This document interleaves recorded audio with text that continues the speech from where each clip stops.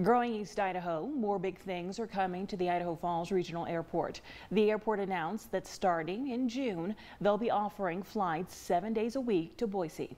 The Alaska Air flights will take off June 16th. This comes 10 years after the airport stopped offering them. The airport director says this will be a great addition to the airport, saying the growth of the economy will help make it successful.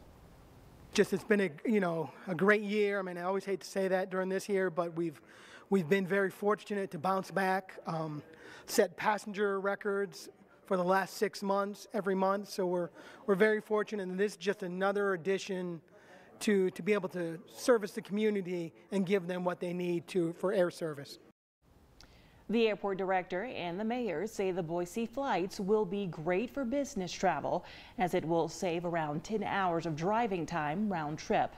This will be the 13th location the airport services. The airport is undergoing a massive construction project right now, and this year alone they offered 3 new flights to Portland, Seattle, and Dallas-Fort Worth.